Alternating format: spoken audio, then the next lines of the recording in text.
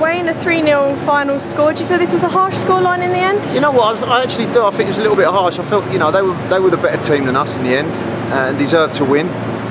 But I think, you know, 3-0 was a little bit harsh on my players. But you know, I can't fault my players. They worked incredibly hard. We just lacked a little bit of cutting edge in the second half and didn't really threaten them, that was the only disappointing thing for me. And do you feel in the first half we made a good account of ourselves with a couple of chances and cleared it off the line as well? I felt that for 30 minutes up until they scored, well, I think we were probably slightly the better team and, you know, probably created the better chances. They get the goal and it creates a little bit of momentum for them, and you know, when you're playing against a team that have got very, very good footballers throughout their team, it's going to be difficult. We knew that, and we felt that a half an hour just before they scored, the crowd were kind of, you know, getting on them a little bit, and we felt if we could have just held out, but it wasn't meant to be. And you know, they came out in the second half and changed their system slightly, and we found it difficult to get out of our half at times.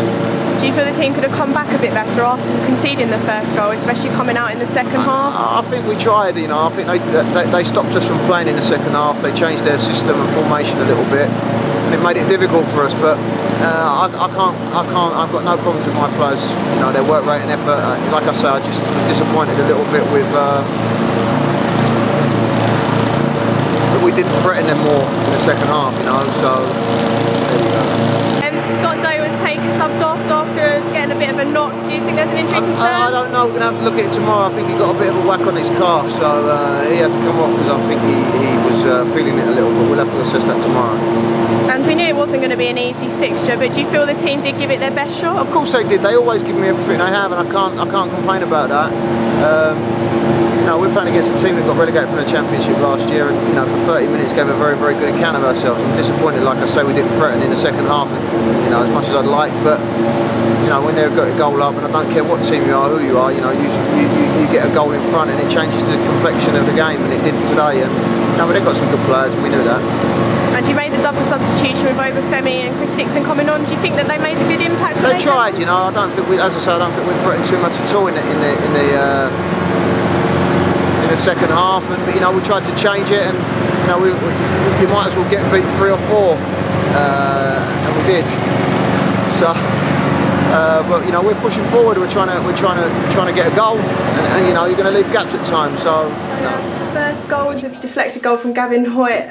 Do you feel that it's hard to get back from that, especially when it's your own player that's deflected it and cost the goal? Yeah, I think their goal was a bit fortunate, unlucky on our side, but I think we needed to close down the shot a bit quicker. But I thought, like I said, we started the game off quite well, reasonably well, 20-25 minutes, had a couple of chances, but to go in 1-0 down at half time is disappointing.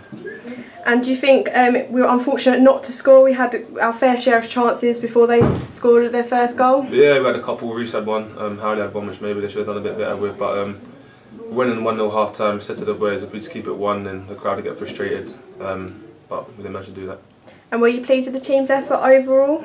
Yeah, I think we always give 110%, but I think maybe we didn't keep the ball for long enough periods and was chasing, so when we did get the ball, it was a bit tired, so we gave it back straight away. But there's another game on Tuesday which we look forward to, so hopefully put it right then.